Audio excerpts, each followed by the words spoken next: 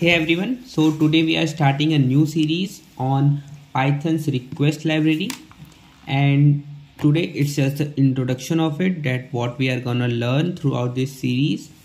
So the ultimate goal which we will keep throughout this series is to learn the request library and to understand how do we make different REST API calls using the request library of Python. Alright.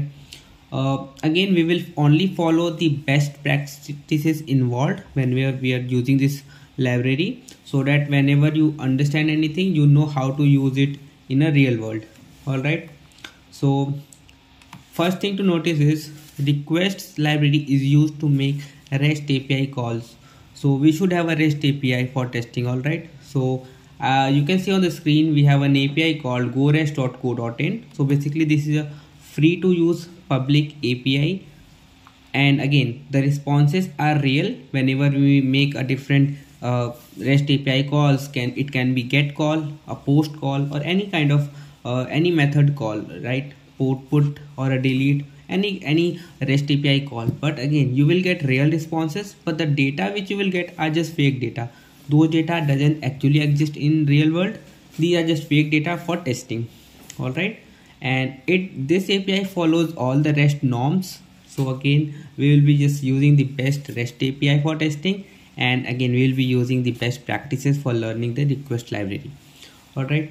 So for this API, I will just show today. I'll just show the demo of how this REST API actually works before actually using it in the Python project using the request library.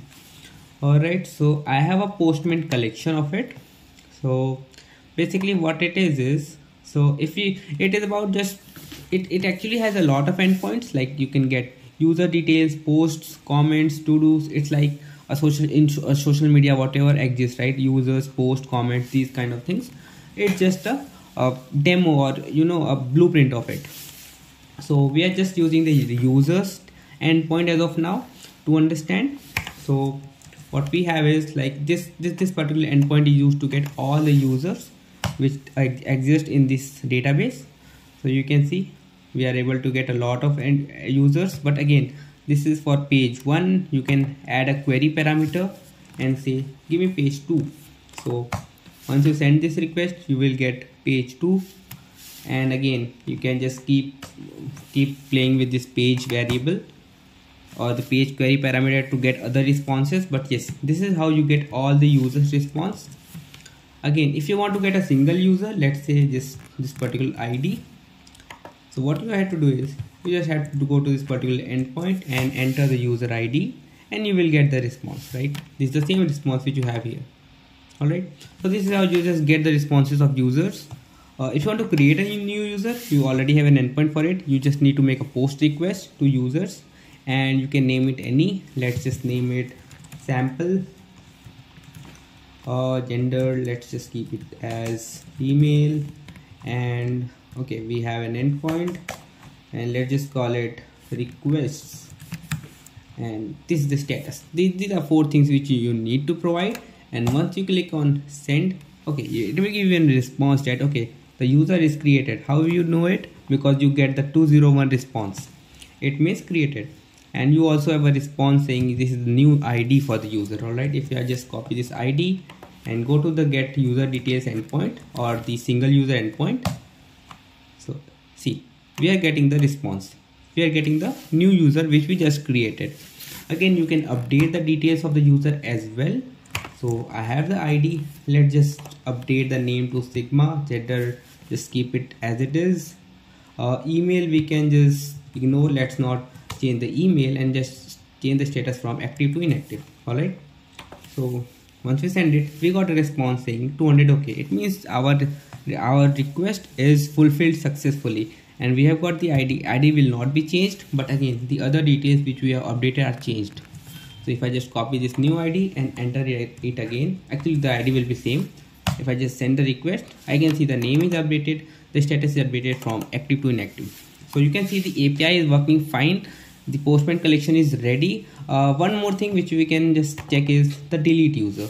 If I have the ID and I want to delete the user which we just created, I have got okay, 204 no content. It just basically means 204 basically means our request was successful for delete. If it would have been unsuccessful, let's say if we enter some invalid id, or let's just try to enter any invalid id, it will say message resource not found and we have got an error. All right, so since we entered the correct id, and if again we will enter the same id, we will again get the same error because it already got deleted. So you can check it from the get response as well. All right, so our resource was deleted. So you can see the REST API is working fine. We have this Postman collection ready and set up.